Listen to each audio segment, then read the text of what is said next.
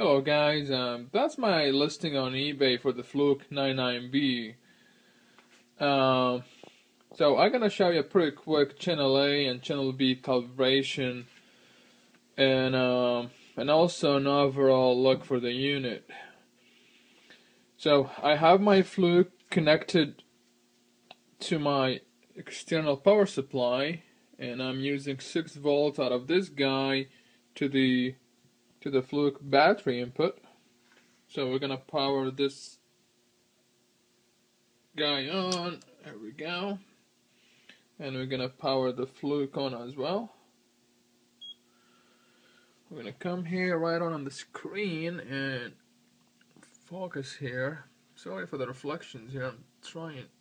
Here we go. I think that's good enough here. So we're gonna go to the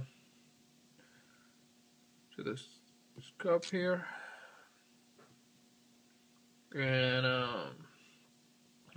we're gonna do, before we're gonna go further, I'm gonna show you what I have here. So I have 2 probes. They're both Agilent. Channel A, which is the green, channel B is the orange, and I have the red lead coming out of the multimeter input. The 2 probes here, they're not included. They all belong to my Tektronix here. So we're gonna come back here. What we're gonna do is we're gonna go to input A, and then if you can see it here, it says probe A menu, which is gonna be F5. We're gonna press F5, and we're gonna select the second option, which is calibrate probe on A. We're gonna select item, and here it's saying to connect the channel A probe to the red lead, and that's what we're gonna do before we're gonna press yes. So I'm gonna come here. That's the end of the multimeter lead. We're gonna connect it to the channel A. There we go. So now you can see the square wave. So I'm gonna go off 1, which is yes, and that'll probably take a few seconds here. We'll just wait for it. And here we go. Calibration has been completed successfully. So we go to channel A, and we're gonna do the same thing on channel B. So we're gonna come disconnect this guy, and we're gonna connect it to the orange. See the orange label, which is that means channel B. And oh, there we go. It's connected.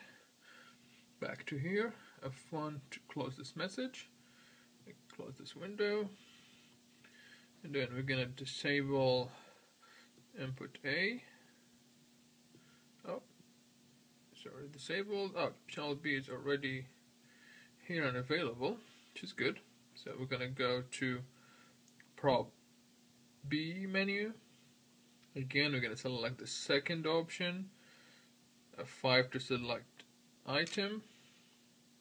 We already did that, it's already connected.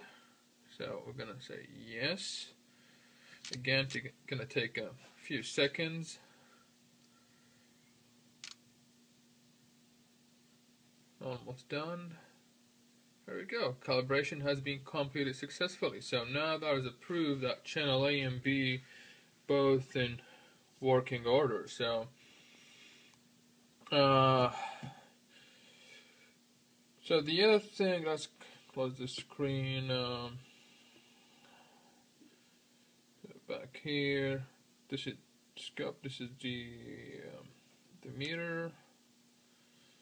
And I did all the measurements, and you can see all the pictures that I uploaded. This is the ohm meter here, and this is the diode. This is the external millivolts. All the readings are good. The voltage on the meter, they are spot on. The ohm meter is a bit off, I believe. Didn't bother me. For what I'm doing is good enough. And again, it's up to you. It's whatever you're gonna use this unit for. And but for me, I didn't need to do any calibration on this unit. Voltages, other readings, all good. I've been using this unit probably over almost 2 years, and I had no issues. As I mentioned, the history of this unit and what I had to do, I did a few fixes here. The first one is I replaced the plastic protection, this guy on the LCD screen. I didn't replace the LCD, keep that in mind, it's just the plastic.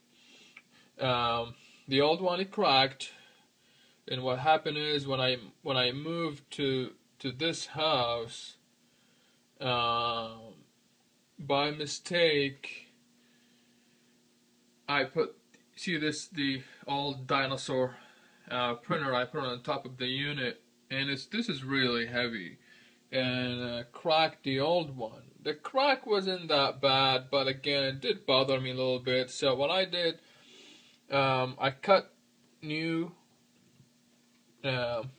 glass to it. Really solid, believe it or not, is a lot better than the old one, and I'm really happy.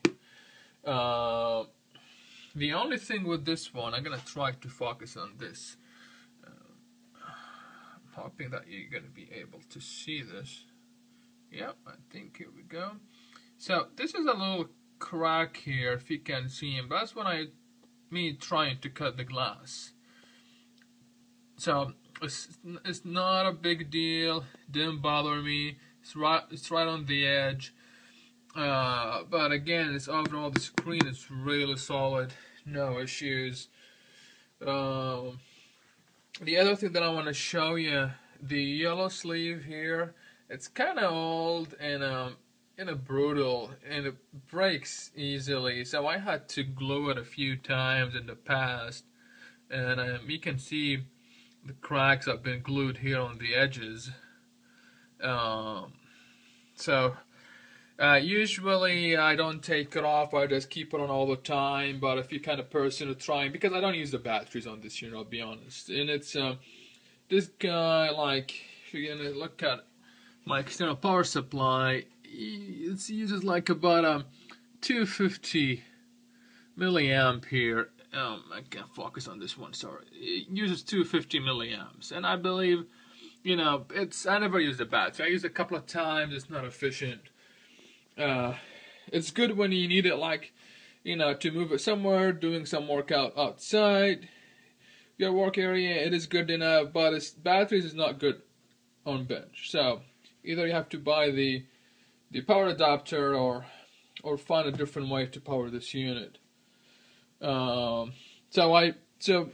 me not replacing the batteries, I always kept the yellow sleeve on, so I don't have to remove it or break it again. But if you're gonna do that, then eventually you're gonna have the same problem. This is gonna crack, and you have to glue it. And I only use the super glue to glue this guy. So, and again, it's not a big issue for me.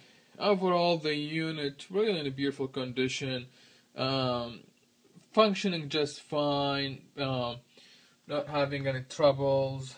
There is some. The thing that I want to show you.